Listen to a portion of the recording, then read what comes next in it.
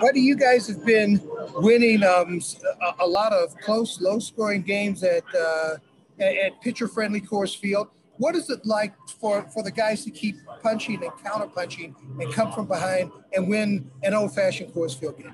Yeah, you're right, Thomas. I think you've seen that out of our group, that the resiliency in a number of games here has shown up, which is it's a character trait, to the 26 guys on the team. And again, I think the guys know that a ball game is never over. They play, all 54 outs. And if we have to go 10, we'll go 10, and we'll keep battling. But the resiliency, the fight, the counter punching, especially these last two nights, has been evident. So, again, I think it's a character trait of this group of players. You look at how this team has performed at home, and it's a lot better than on the road. But one guy that seems to right now be carrying his stroke at home and on the road is Raimel Tapia. What is it about him? It looked like today he was intent on going the other way and going with the pitches. Well, with Tap, he has the bat-to-ball skill that we talked about. And, he's able to, use the bat, on the ball away from him to drive the ball to left field. We saw that a couple times today. We saw it yesterday with a big drive to left center. And if they throw him something soft inside, he's got the ability to turn on it, which he did today also, and hit the ball into right center. So this guy's a hitter, right? He was a minor league hitter, and now that he's finally got his feet on the ground as a big leaguer, I think the hitting tool is starting to show up. He's right at 300. The on base is 340. He just continues to solidify himself as a guy that's going to collect hits at the top of the order. So, he's doing his part. Again, for us to have a good offense, it's going to take the collective group. But Tap is doing his part to help us win and to help us score runs. Okay, and just a couple more for me. Today, you were able to bring Blackman off the bench. What is it like to have a day where a lot of you depth guys perform well, put you in position to win, and be able to play that card at the end? Well, again, with a four-man bench in a National League game, it gets a little dicey, depending on how the game goes. But last night we saw Hampson off the bench with a big triple. Charlie off the bench today with the clutch base hit to win the game. As guys go through this, they know that in a National League game with a four-man bench, they're probably going to get in the game. So when the media asks me a day off for so-and-so, it's not really a day off because they're going to get in the game and they're going to get mentally prepared to pinch hit or double switch like we did with Mac today. It just gives them a little breather at the start of the day and maybe overnight, knowing that they're not going to start the next day. They don't have to start that preparation. But all our guys are ready to help. I mean, that's the thing that, again, the team aspect of the guys, the 12 position players, they know the one way or another, they're probably going to have some sort of impact on the game. It'd be nice to give Chuck a full day off or Mac a full day off. But, when the game unfolds, it's usually not going to happen. Hey, last one for me on Mac. I know that when you have a little bit of a leg muscle issue that never totally goes away, were you kind of hoping to stay off him a little bit today, although you get in later? Well, no, Mac's fine, Thomas. He's fine. He's no ill effects from the groin. He's fine. Thank you. Go to Patrick next. Go ahead, Pat. Hey, buddy. Getting back to Raimel for a moment. I know I asked you this probably a couple weeks ago. He's got a mess of doubles lately, and he seems to really use his speed to his advantage lately. When he drives that ball the opposite way, I mean, he's out of the box quickly, rounding first quickly, and taking the second base. Is that something, a skill that you think he's developed better over the last, say, season and a half or so? I think he has that in him, but I know that since he's here at Coors Field, and the vastness of the outfield, and where at times certain teams play him, when he rips the ball down the third baseline, he's thinking two right out of the box. And, I think he's learned to, cut the bag at first the proper way, to have a good running angle.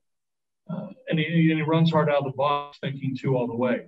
And, he's done that a number of times over the last, few weeks, especially here at home.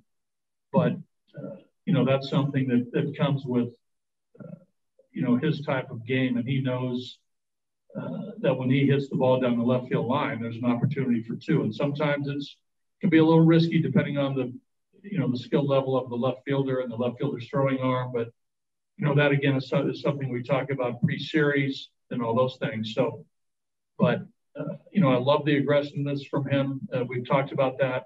There's always a risk reward at times with Tap. But I think that he's always pushing the envelope. I think he's always applying pressure on the defense. And that ultimately is a positive for us. When you apply pressure on the defense, whether it's via the stolen base, how you run the bases, I think the defenders get a little tentative and they get a little edgy, and you might see the bobble, or you might see the hurried throw. All those things come into play. And will you get thrown out every now and then? Yes. But I think the aggressiveness outweighs, those times when you might get thrown out. And in regard to Kyle Freeland, he's gotten hit pretty hard 2 games in a row now. Simply a matter, we know Kyle has to be, he's not going to overpower guys. He's got to hit his spots. Was that right the problem again tonight? Yeah, I think the Tatis home run was up. The changeup was up out over the plate, and he's done that to a lot of pitchers. It was a really good at-bat by Grisham for the opposite field home run. That ball was intended to be a little bit down and away from him. I think it just creeped up enough. And with 2 strikes, he barreled it and, hit it, squared it up and hit it oppo. But again, I think the third inning today, I think might have took a little bit out of Kyle as he went into the fourth. It was a hard third inning, a lot of pitches, and here comes the heart of their order again. And he just couldn't quite get the ball to good spots. But for me, I think his stuff is fine. I think his delivery is fine. It's just a matter of just fine tuning that location. And we'll continue to get out after it, and hopefully his next start, I believe it's in Seattle. We'll see a different outcome. And one more for me, buddy. Did John Gray? Did he do a bullpen or a sim game or anything today? No, he's going to throw up. He's going to throw a side session tomorrow, and if that goes well, we're going to talk about maybe sending him with the Albuquerque team to make one rehab start. Right. Thanks, buddy. Okay. Go to Danielle next. Go ahead, Danielle. Hey, buddy. With Kyle Freeland, do you think he just needs more time to get back into the use of this? Or, what do you think he's going to need to do to get back to hitting his spots? Well, you're right. I think that it's, right now he's in a little bit of a situation where things aren't going his way. And I think the first couple innings, I think we saw, what we can get out of Kyle. The first hit was a ground ball that eluded Fuentes on the dive. Then he got the double play, nice play by Hampson. Then there's a couple soft contacts for outs. In the third inning, Machado, Tatis hit the hanging changeup. That was a bad pitch. But again, he's got to string pitches together, during the course of a game. And there's certain at-bats that are critical where he has to, be a pitch maker. And he's very capable. We've seen it before. Right now things aren't going his way, but it can turn, can turn on a dime. And it can turn as quickly as his next start. And Trevor Story's timing seems to have been better during this series. Do you think he's past that little slump he went to when he came off the IL? Yeah, Trev's getting a little closer for sure. We've seen some opposite field base hits. That means that he's getting closer to timing up the fastball. I think he's seeing the ball better. It's been reflected in a couple walks. The chase has not been prevalent the last number of games. So I sense he's getting closer to being the real Trevor Story. Thank you. Yep. Last one, we'll go to Dwayne. Go ahead, Dwayne. Hey, buddy. Tyler Kinley came up with 2 innings of scoreless relief for today to kind of continue a stretch where he's done very well for you out of the bullpen. Could you talk a little bit about his development for you this season? Yeah, that was sort of an underrated part of the game today was his 2 scoreless innings in the 7th and 8th. Big innings, right? They came back to 7-6 on Cronenworth's home run. So there it is in the 7th and 8th inning in a game that looked like there was a lot of runs going to be scored, and he held them right there with 2 zeros. That was big. That was big for Tyler to get us to Carlos. Very important today. But I think Tyler, we've seen, recent outings, a little bit more consistent strike throwing, a little bit more consistent ahead in the count. You hear me talk every day about some pitching principles. I think that applied today. The ball strike ratio was great. He was on the attack with early count strikes. He was solid. He was good today, and he's very capable of that. So when you talk about a 9-man bullpen and you talk about guys contributing and stringing appearances together, Tyler Kinley is, pulling his weight. Great. Thank you. Okay. Thanks, guys. Time, buddy. You think it's just a matter of just relaxing a little bit, maybe? Because you have a couple pretty good innings, and then it seemed like some things go wrong. Is it more trying to force the issue at times? I don't know. I don't know. Thank you. Go to Thomas Hardy next. Go ahead, Thomas. Well, in your last couple of innings, you would get the 2 outs and just a couple things would happen that you didn't have much luck. At times when you're not hitting the location, how important is getting a little bit of luck until you can stabilize things? Situations like that, usually the luck thing comes into play when you will things to happen. Obviously, trying to have clean innings, trying to have 1, 2, 3 innings, be efficient with my pitches. But like you said, I'll get 1 quick out or 2 quick outs, and somehow, some way, things would slightly snowball on me. Why, I don't know. I don't know. Some of the off-speed pitches, whether they're change-ups or sliders, or a couple of those today, some of them hung in the zone. Some of them look like balls right out of your hand. Do you feel like it's in the delivery, or what is it that is kind of robbing you of the consistency where you have some deception in the zone? And with the changeup and slider right now, it's hit or miss. Some sliders are well executed out of my hand and feel good, even if they're taken for a ball. It feels right coming out of my hand. You can see the correct action. Other ones, try to duplicate that same pitch, and it backs up. It's up in the zone. It's in the zone. It's not a quality pitch, and more times than not, as you saw, it gets hit. Same thing with the changeup, where there's times I hit and it feels good, and it's a fault strike or a foul or whatever, you're taking for a ball, but it was a quality changeup, and then other times it just felt like it just floated in the zone. When that does happen, have you been able to kind of do a diagnostic to figure out if it's in the delivery, in the grip or something? Obviously, that's where you could figure out where it is. Have you gotten anywhere with that as far as diagnosing where it is to where you make that fix? Continue to work on that. I don't know. If I knew, I would make the adjustment in game and in my side sessions in between starts.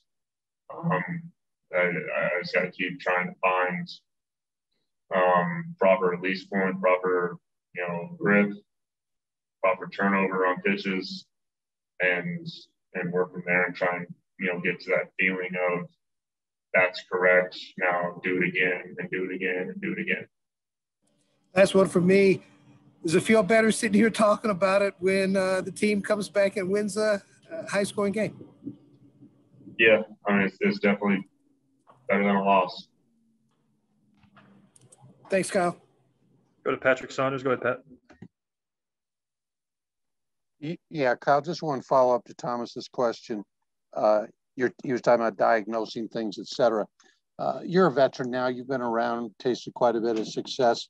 Do you think the experience you have now will allow you, say, your next side or your next couple of starts to get a feel for this and make a pretty quick correction, given that you're an experienced pitcher now? Yeah, I mean, I think I have a pretty good idea. I thought I had a pretty good idea coming into today of the adjustments I need to make. A few things felt better today. A few things felt the same.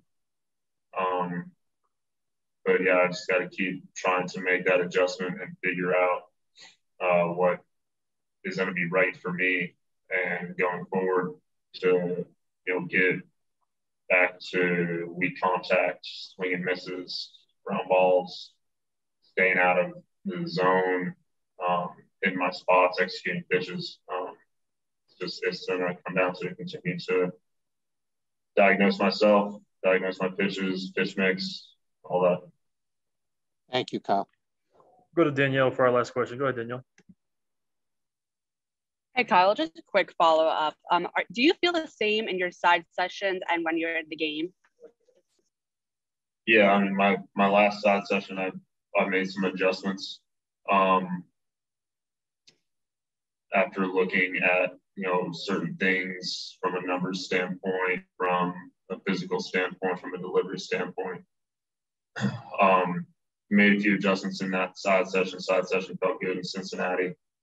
Carried those over into today. Like I said, there's a few things that felt better today.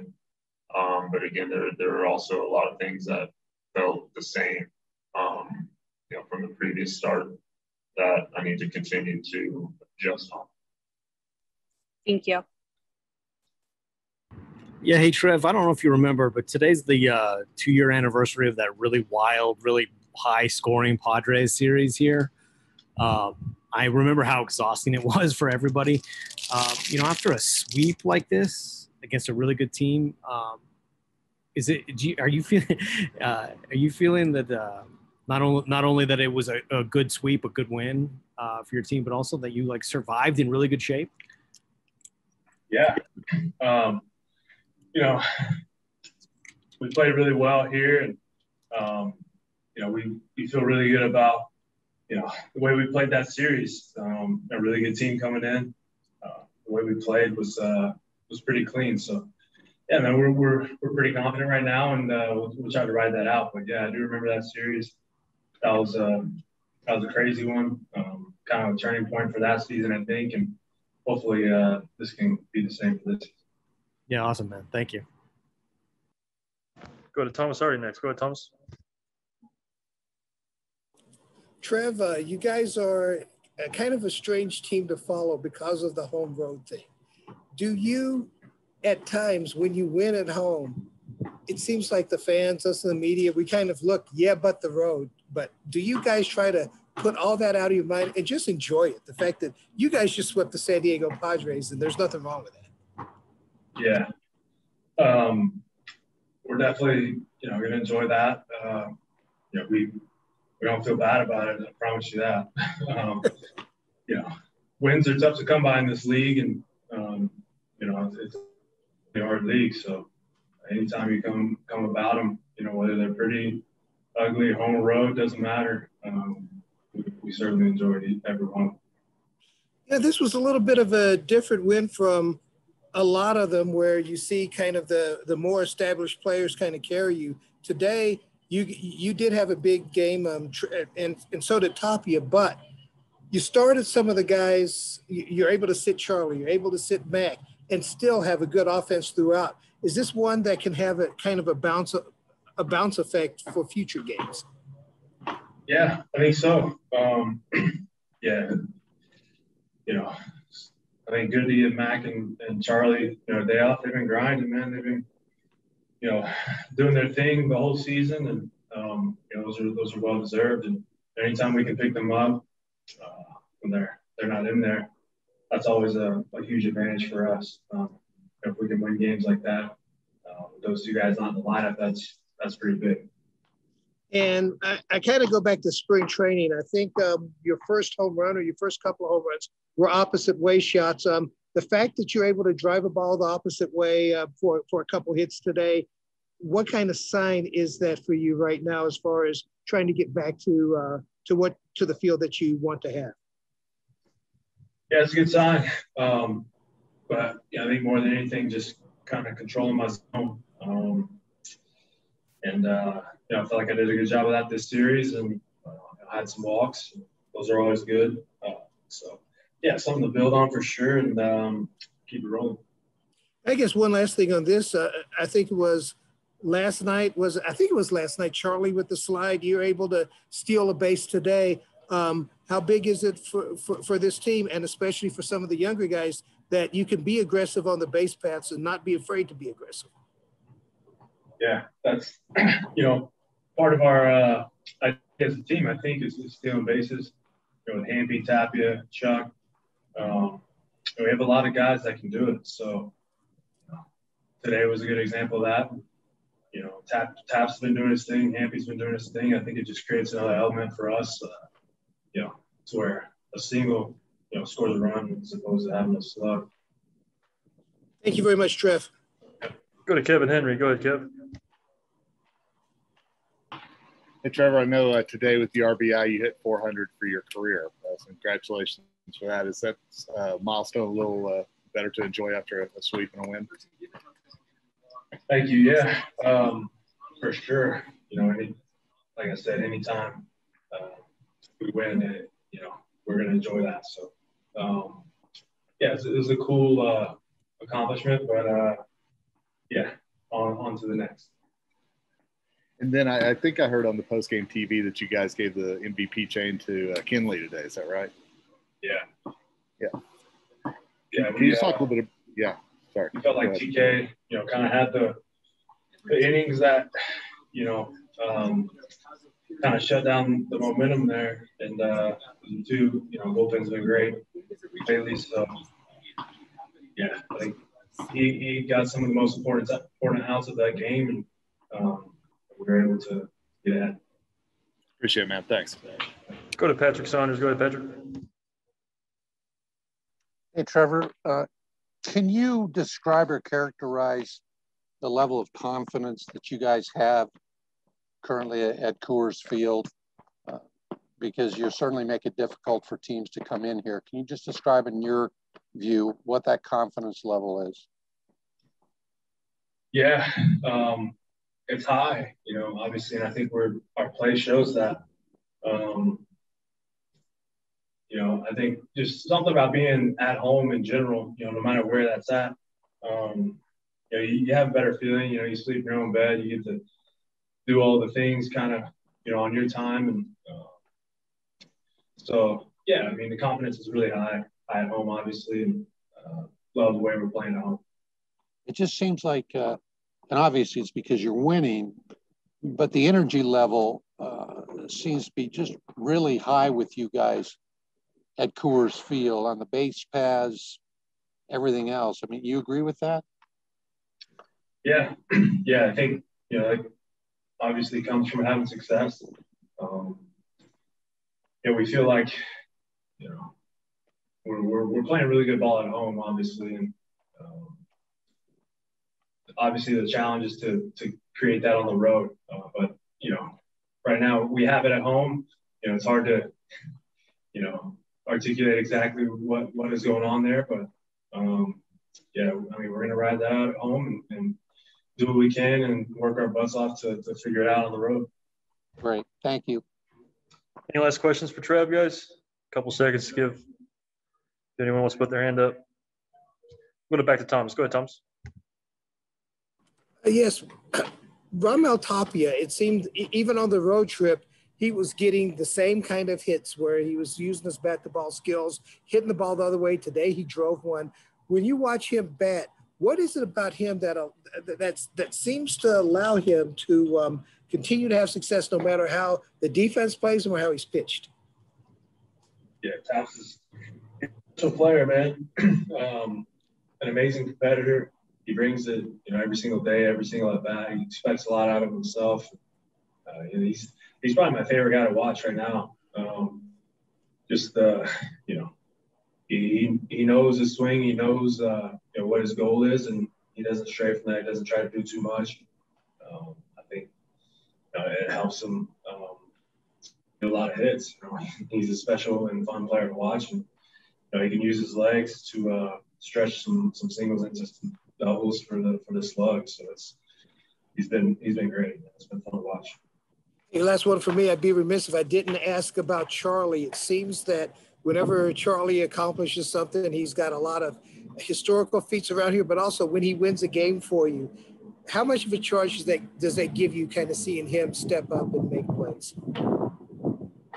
Yeah, man, it's it's kind of I don't want to say expected, but man, I've seen it so many times that you just have a great feeling when he's up there, and he loves that moment, and he never lets it get the best of him, and he's the guy that's been really clutch for us ever since I've been here. So anytime he's up, really have great feelings about him. And, just fun to watch him. Thanks, Trevor.